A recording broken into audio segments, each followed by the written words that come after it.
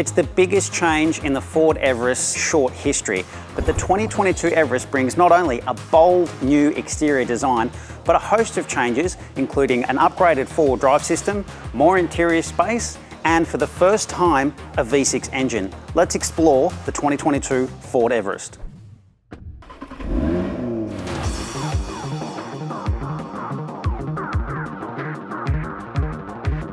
The 2022 Everest is the second generation of the brand's most popular SUV, a seven-seater that Ford pitches against Toyota's dominant Prado, and to a lesser extent the Fortuner.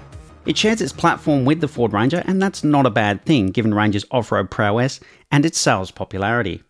The Everest's new design reflects that relationship more closely, with both vehicles easily fitting into the global design language of Ford's worldwide lineup.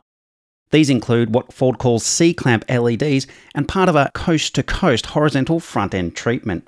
In a sea of generic SUVs, you're certainly not going to mistake your Everest for any other SUV in the local car park or when going off-road.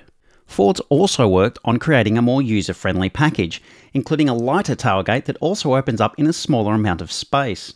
It's also worked on an easier entry and exit for third-row passengers, as well as details like foot placement in an effort to maximise passenger comfort.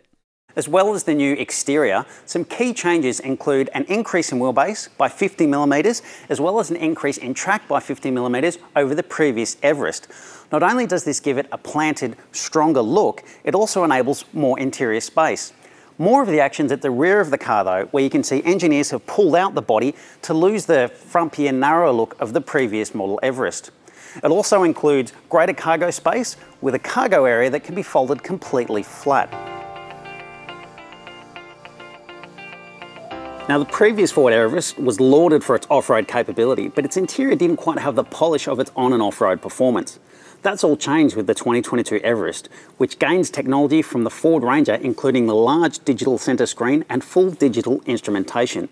There's a chunky E-shifter below that centre screen, while Ford's Sync 4 infotainment system brings wireless Apple CarPlay and Android Auto, while there's wireless smartphone charging capability too. The centre display has a fantastic off-road screen, while there's also the ability to apply things like trailer dimensions, for example, so that the blind spot information system can cover the vehicle and the trailer as well. That's part of a suite of tech that includes a stunning digital instrument cluster, rear cross traffic alert and rear auto braking as well. Park Assist 2 now does everything, including applying the throttle and brake. The new Everest also includes up to 9 airbags, including a new centre airbag between the front passengers. Now this is the trend level, one of 4 trim levels that Ford will offer in Australia, headlined by a new Platinum Edition. As the premium engine option, the V6 comes with a new 10R60 10-speed automatic transmission and also endows Everest with its highest tow rating yet, 3,500 kilograms. That's better than the current 2-litre bi-turbo's 3100 and the outgoing 3.2-litre Everest engine's 3,000 kilogram rating.